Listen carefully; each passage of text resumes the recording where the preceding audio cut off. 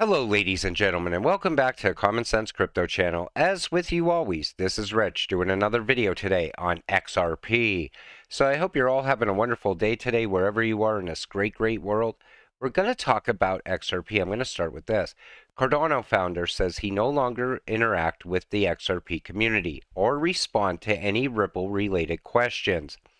In a recent video statement, Input-Output CEO Charles Hodgkinson said that he would completely remove himself from any discussions involving XRP after the community kept harassing him due to a false rumor about a December 15th settlement between Ripple and the SEC. Hodgkinson explained that one of his listeners simply asked a question about whether or not ADA could be classified as an unregistered security in the U.S., and what would Cardano do in such a case. While sharing his take on the issue, Hodgkinson made an offhand comment about the Ripple case.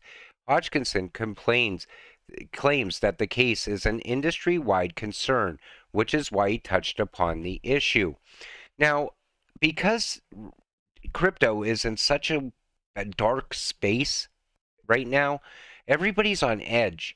So when you hear somebody like Charles Hodgkinson say that a settlement could happen on the 15th, people's hopes get up. And because it didn't happen, resentment set in. People got pissed off. But the thing is, I don't think Charles meant any harm by what he said. He was speaking off the top of his head. I do it consistently in all of these videos. I have no script, so who knows what I'm going to say minute to minute. I make mistakes in a lot of my videos. I pronounce words wrong. You all call me out on it. It's fine. I accept that.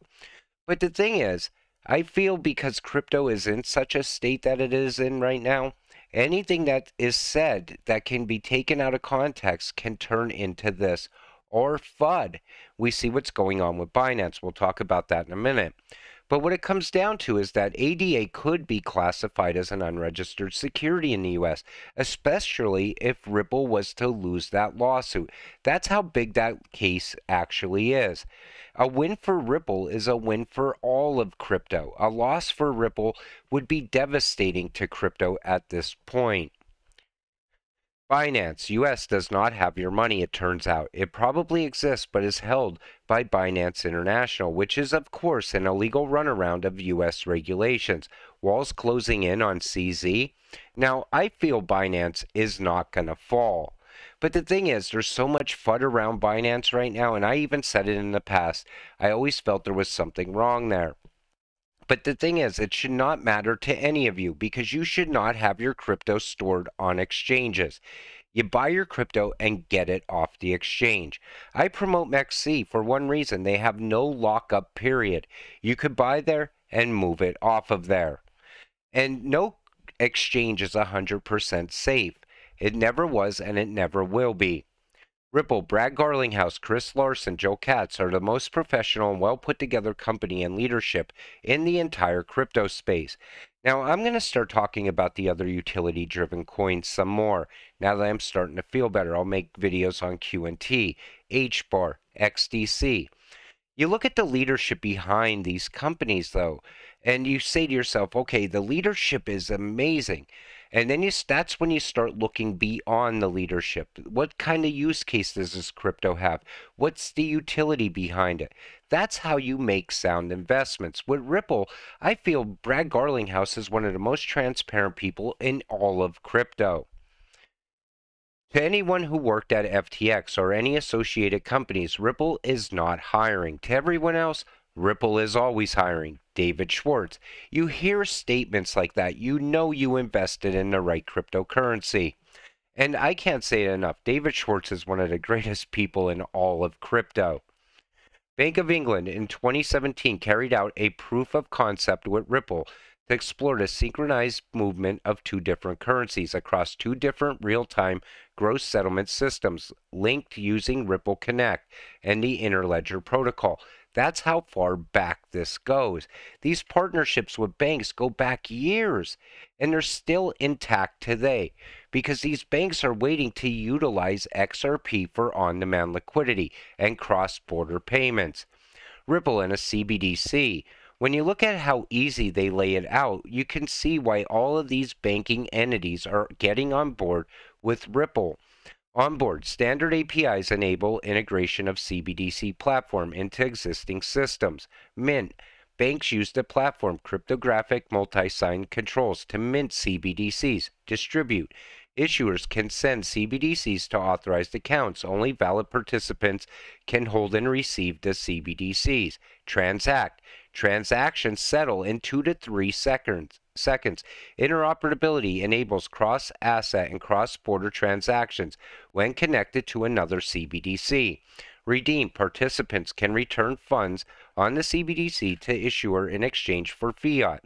Destroy, CBDC platform supports secure destructions of currency. Bank has full control of supply. They make it so simple that any bank can onboard with this and understand it. XRP is the first globally recognized cryptocurrency to be supported by the settler, bringing the Corda and XRP ecosystem into closer alignment. R3 launches Universal Settler application to facilitate global payments on Corda XRP, the first settlement mechanism. This is part of that massive network I'm always talking about that's forming throughout crypto right now.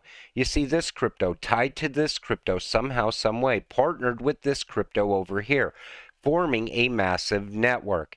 It's all part of the new financial system. We're watching it get built from the ground up. Cayman Islands thinks Ripple is relevant payment type. Me too. And again, it's country after country onboarding with Ripple. You have to be able to see what's coming at this point. It doesn't take a visionary anymore to see what's coming. It's facts now, getting laid out day after day, showing you how Ripple is about to move all the world's money.